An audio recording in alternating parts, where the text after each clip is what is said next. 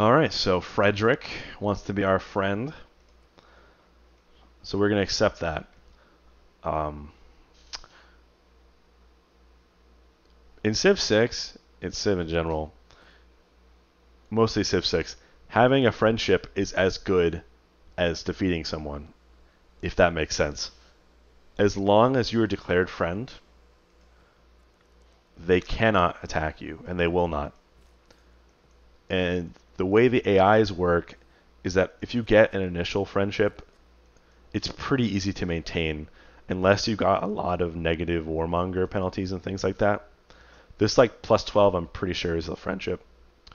One of these. That helps you basically maintain the friendship. So it's like pretty much, with the exception of if I get a bunch of warmongering bonuses, this guy will never attack me the entire game. If I played peacefully the entire game, as long as I didn't like ruin both his agendas, he's as good as non-existent. Yes, he's another player who's trying to win, but in terms of my survival, if he was my only neighbor, you could literally build no military and you will never die.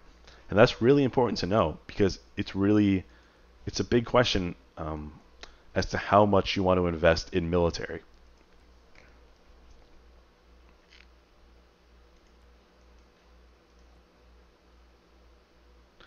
He hates people who are at peace.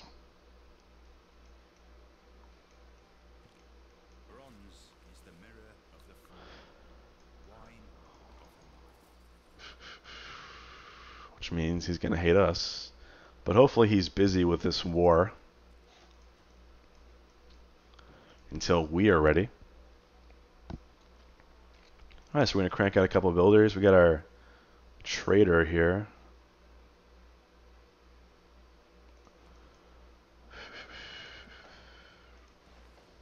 So we're going to go ahead and queue this up. Iron, baby. So I'd really like to be able to purchase this tile here, which is 40 plus 60, so only 100.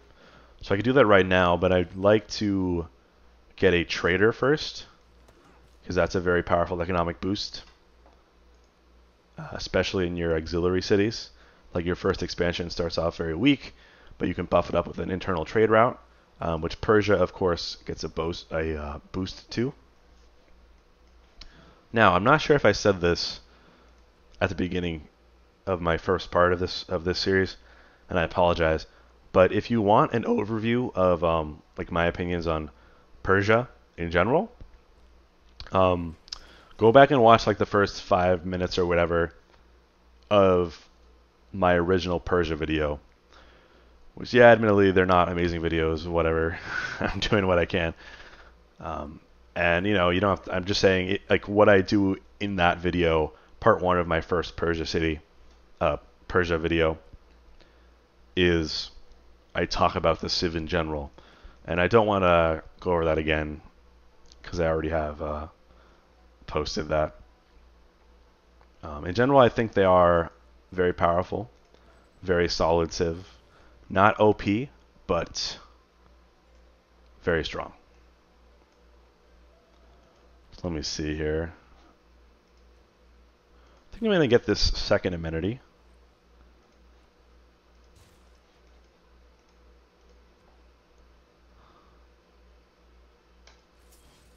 Man, I keep forgetting about the costs associated with quick being faster.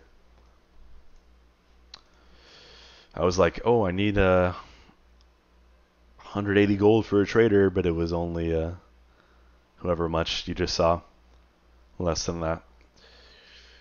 So I think this will grow. This won't actually be 15 turns. It'll be much shorter because this will grow in 4 turns, get another production. It'll grow again after that. Question is, you can never really have enough builders. That's a fact. So we're going to go ahead and use the builder boost while we have it. Rather than, like, nothing else I could build in this city right now is that great. The best other option would be Monument, which is admittedly often what I consider the most important thing to get first is a Monument. But and that's because you really want to start ramping up the border growth. For example, like level 1 population, it has zero point 0.3 culture and takes 20 turns just to get one tile. But once you get just the 2 culture from the monument, it goes much, much faster. So you want to kind of get that rolling as quickly as you can. So yes, it's good to get a fast monument,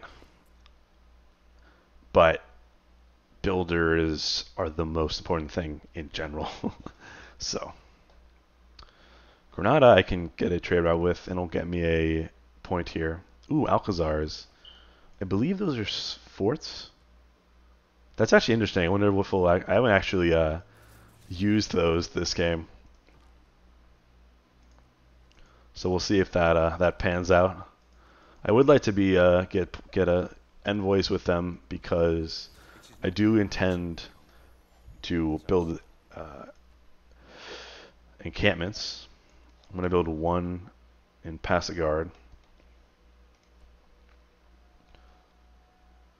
Very nice. Thank you for the gold, sir.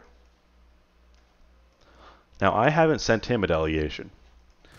And the thing is, like, if you're close to being able to declare friendship with someone, the delegation can be the final, like, straw, the final, like, push to get them to actually like you. But for the most part, it doesn't really matter. Like, he declared friendship with us because we satisfied his agenda. I'm not sure what this is. But we didn't need a delegation. And yeah, the delegation would show me these things. So if you really want to know, then that's an option. But at the end of the day, like, it's just a bit of gold that just does almost nothing, in my opinion. Basically, the bottom line is, don't worry about delegation. They're not mandatory. Just keep in mind, it's a small diplomatic bonus is sending a delegation, and it'll give you 1 level of visibility, which situationally you want, but usually you don't bother. That's a bit sad.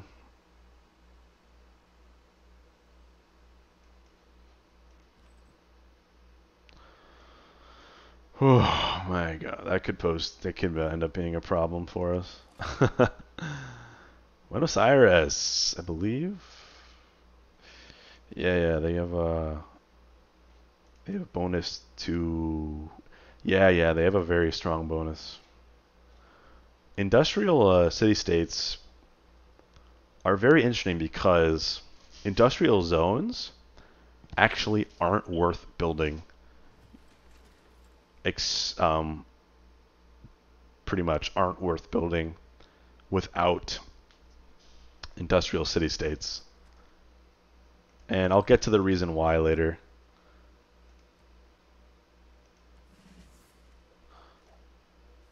But it has to do with the cost of the industrial zone to build compared to the amount of production you get from it. Alright, we're going to send this over here.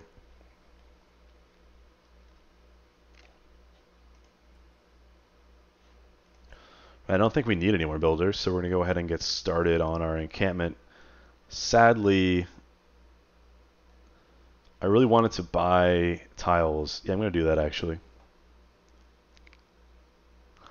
I need to buy a tile to build an encampment, but I want to do that with early Empire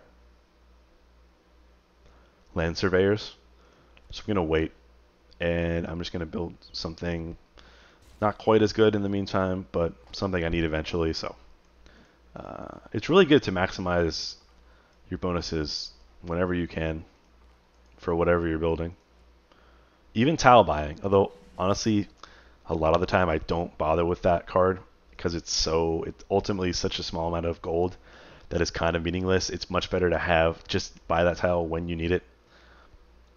But in this case, it kind of works out. I have to buy like 3 tiles too, so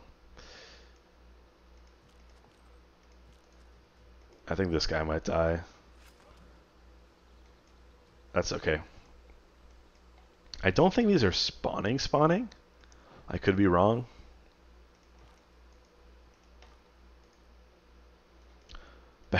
what does that mean, right? I think they're just passively spawning rather than a scout came here and then is attacking my city. It'll passively spawn every like 5 to 10 turns or whatever, one barbarian. But when the scout triggers it, it spawns like a bunch in a row. That's a problem.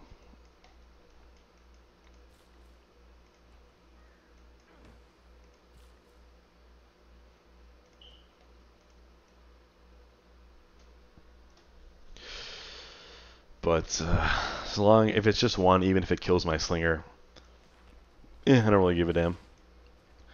The reason being, I already have the archery boost, which I believe I found in a goodie hut.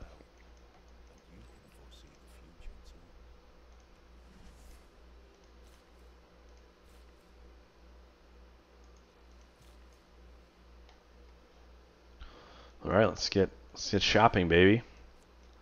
So we're gonna swap this in. Let's see. So obviously, most important is the iron.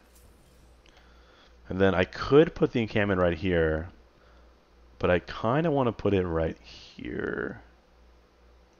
Because that way it'll touch any districts I put in this area and give them a small adjacency bonus. Plus, this is so in like a terrible spot in terms of defense. Honestly, in single player, encampments are rarely involved in actual like defense for you. I guess they can be. Depends. But generally, you're not building encampments unless you're actually going to war. So, oh, that's right. I need to bring one of these guys here.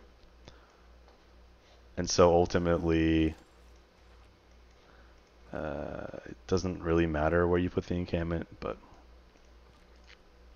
this is like not nearly as useful as here because it can kind of cover this whole side of both cities.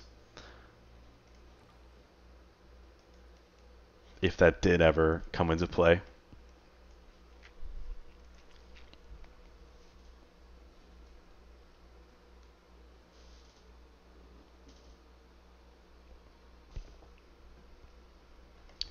So basically my game plan is I'm going to get a 1 encampment, get a barracks there, and then just start pumping out Immortals.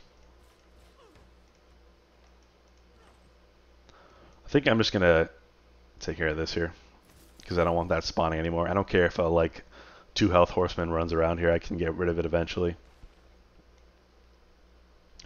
Now, this is taken care of because I'm just going to boost this with my builder. One of these guys, probably this guy.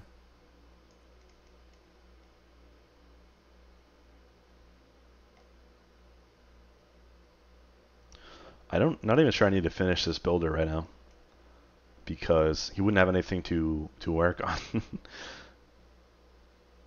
Although he's so close that maybe I just should finish it.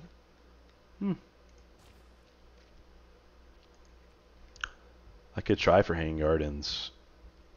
Feels kind of weak though. There's just better things to build. Hanging Gardens, like, if you happen to have actually seen one of my old videos, I did kind of shit on it because it's very weak. It's kind of like seems way better than it really is in terms of the benefit it gets you. 15% growth, right?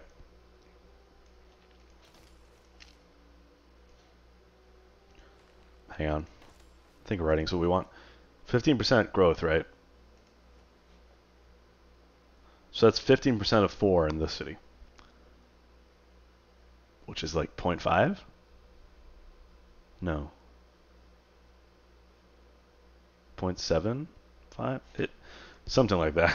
0.7, and then it's 1-ish here.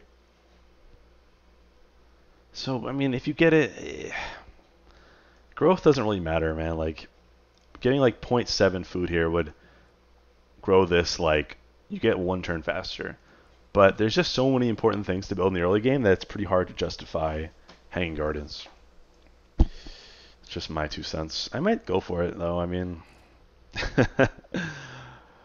because the thing is, it can kind of comfortably fit into tech paths that you're going for anyway. Like, you're pretty much always getting irrigation, and you almost always have a river. And certain points where like I could build a campus or I could try for hanging gardens. Okay, in that case, maybe it is worth it.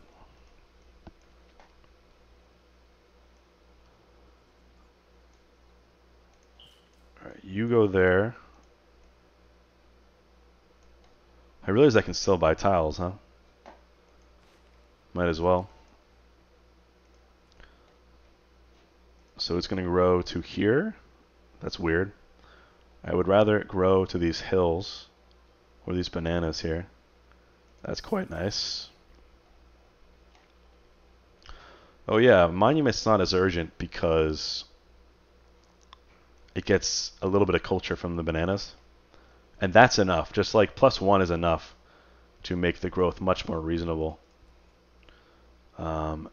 It's kind of glitching out on me here. It's not showing me where it's going to grow to, but it's much faster than without this +1. Because one little culture makes a big difference for a small city's borders. Looks like another wonder went. Okay, that makes my life easier. There goes the hanging gardens. So what I go for instead is a campus. Now, I'm kind of thinking of putting it here. Man, if only I could get this tile.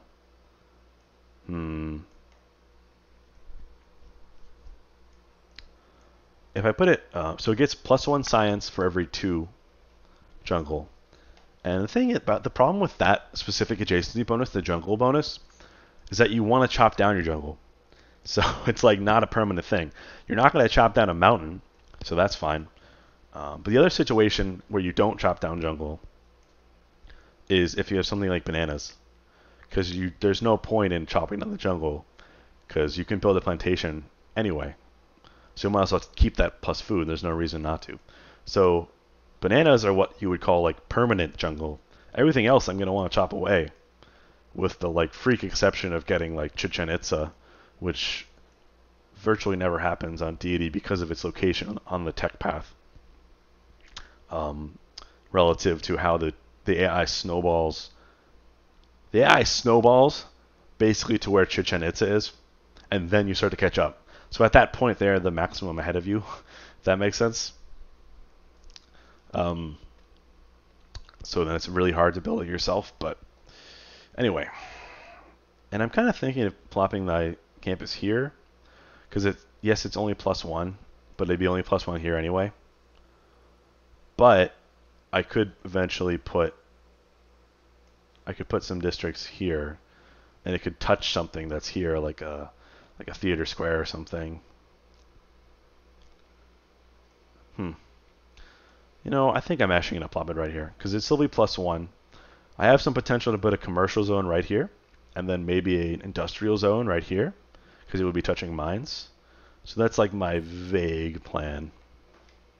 And I can chop this jungle right now, which is fine. So it'll boost this whole process.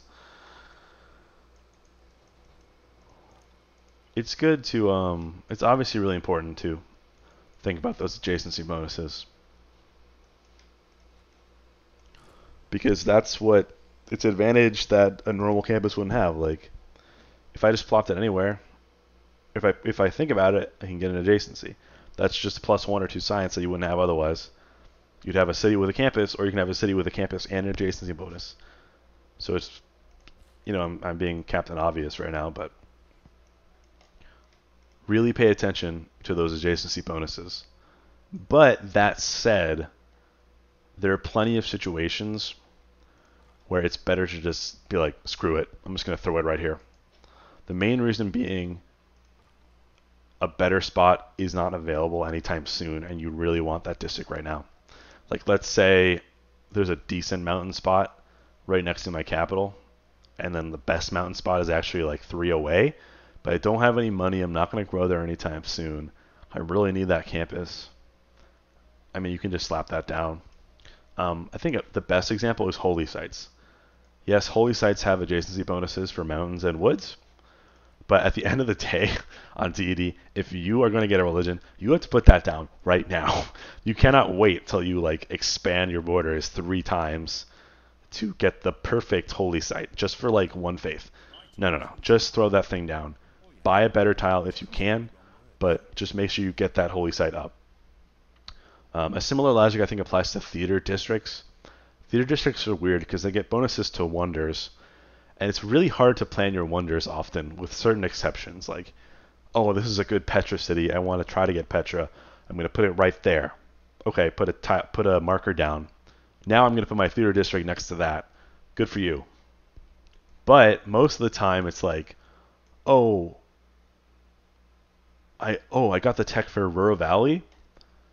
Oh, I could actually put it here. Okay, I'm going to go for it. But that's kind of a decision you make when you're near that tech, if you know what I mean. That said, maybe as I or you get more experience, you can do some extremely long-term wonder planning. For the most part, you want to slap down that theater district right away, because you're probably building theater districts so you can go for a culture victory. And you're getting culture victory by getting districts, theater districts, that give you, that give you great writer and etc. points.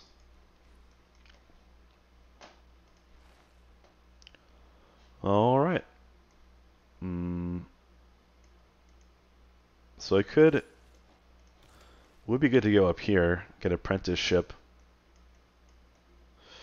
What I could also do is try to go for these guys, catapults. It's a bit of a toss-up. I feel like apprenticeship is super powerful. I think I'm going to make that my goal here. If you're wondering, like, what should my default tech path be? Basically, at this point, you're going to want, okay, I've got my early game techs. Yeah, I'm not getting religion. I'm not on the coast. Whatever. Go here. Commercial hubs are super powerful. They're probably equal to, or even better than campuses, because of the amount of power that they give in terms of a trade route, plus gold, plus merchants, which are very powerful, unique, great people. But then the biggest thing is you actually have pretty much a straight shot. If you get horseback riding and currency, you can very quickly get apprenticeship. And the actual reason to get apprenticeship isn't what you think. It's not industrial zones. Yes, you should build industrial zones, situationally according to the amount of industrial city-states. But it's mostly this, which you can read. +1 production to all mines. That's what you want. Most of the time, you're going to want to beeline that pretty fast. Because, although, in this case, I'll only have 1, 2 mines. But as I'm sure, as you know, most of the time you have more mines than this. I will have more mines. And even that said, only 3 mines, or 2 or whatever I'm at, is still makes it worth it, because +1 production per mine is just tremendously godly.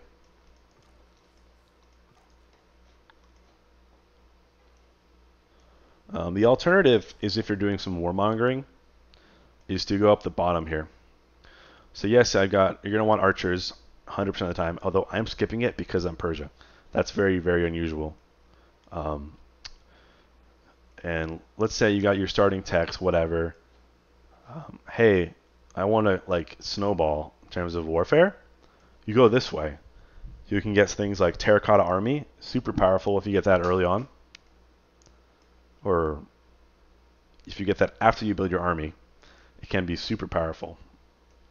Catapults are really are usually necessary for killing cities of any substantial size that have walls.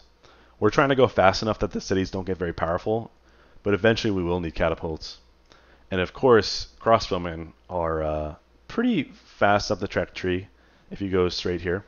And of course, they're tremendously powerful. They're the best unit of the medieval era. or they're the ranged unit of their era, which makes them very godly. That said, I mean, I'm kind of procrastinating here because I'm trying to share advice here about the tech tree. At the end of the day, though, there are several options. There are plenty of decent options. Like, there's a lot of godly things you can get here. You can go for Petra, although at this point I think we should have, if I wasn't targeting it, I'm sorry, what I'm trying to say is, if at this point you've teched here, you're not rushing it fast enough. Like, you don't want bronze working, you don't want like hanging gardens, probably, depends. You should really rush Petra if you're going to build it at all in your capital, because it can be hard to get on Deity, but it's possible if you rush it. So Petra, you could rush mines, as I said, which is often really powerful. You can rush crossbows and terracotta. You can rush knights, which is very interesting. Knights are very, very powerful. They're kind of freakishly easy to get because all you have to do is go horseback riding into knights, and that's a pretty good like rush strategy you can go for, rushing knights, because they're very powerful units, so you can get faster than like than most of your tech tree will catch up to. So that can be a really good way to catch somebody by surprise, especially in like multiplayer.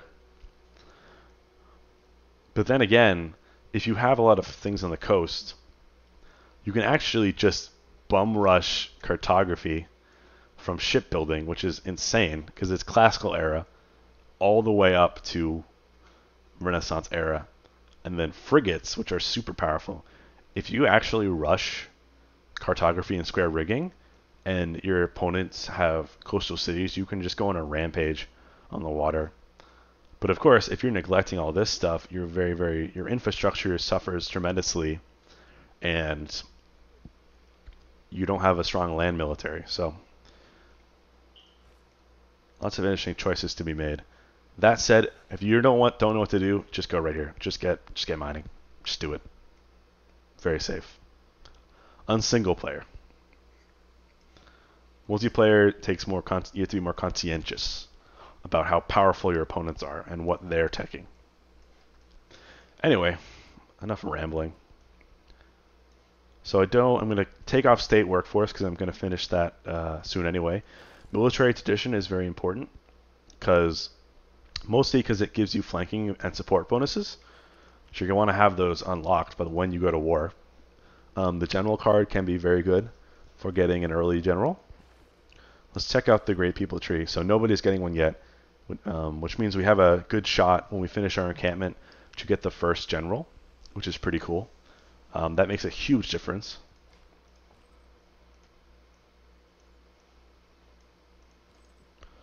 You know, it's funny. I sort of forgot something. Something about Persia. Although I guess it doesn't really matter at this point. But what I'm trying to say is Persia, one of their unique abilities is that you get a movement bonus for declaring surprise wars. And in the ancient era, and when you're Persia, also the classical era, you get no penalties for declaring surprise wars. And the reason that's significant, but I'm sorry, in terms of diplomacy and war weariness, you don't get any penalties. And so the reason that's significant is that if you meet a civ that's nowhere near you, just declare surprise war on them instantly, and then all your units will just get a free movement bonus for no cost to you. Your scouts will move really, really fast. Your builders will move fast. Your settlers will move fast. Your small army for killing barbarians will move very fast. I actually I didn't do that this game, which was totally my mistake. But normally, I would highly recommend doing that as Persia. It's sort of a gimmick that Persia uniquely can do.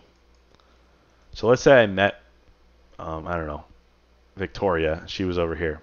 She's not going to hurt me. I'll just click Declare Surprise War, and bam, my scouts are like rocketing around the map, which really helps in the early game.